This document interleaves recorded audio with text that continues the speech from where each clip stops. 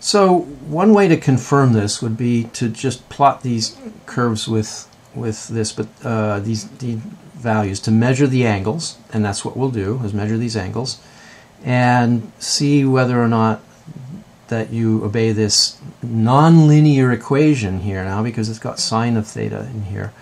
But what we can do, let me move this up a little, linearization.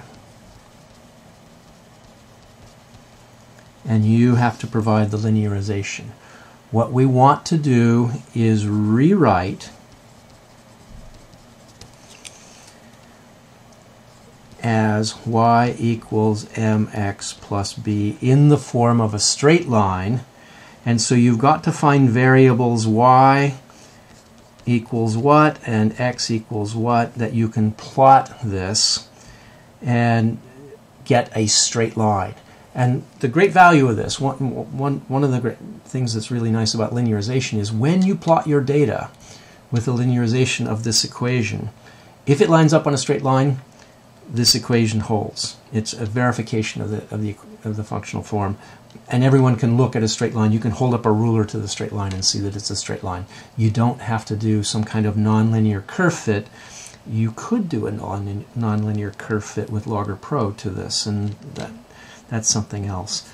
So first, the linearization gives us a straight line. If you pick the right y and the right x to get a straight line, and of course b might be 0.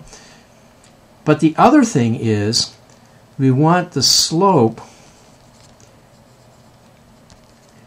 to be such that the slope m is n to the index of refraction of the glass.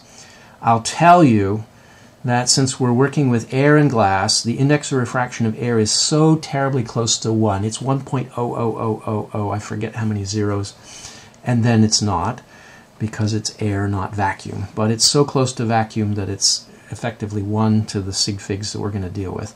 And we want to know, that's another goal of the experiment, we want to measure what N2 is, what is the index of refraction. So if you do your linearization right, you not only get a straight line, but you can get the slope will give you the index of refraction, and the uncertainty of the slope will give you the uncertainty of your measurement.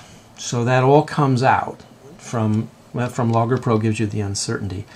And once we have the index of refraction of the glass, we have a hope of figuring out what kind of glass it is, because I'm not going to tell you what kind of glass it is. There are all various kinds of glasses, and different kinds of glass have different values for the index of refraction. So what you'll want to do is go and find out what kind of glass has an index of refraction that is close to what we've measured.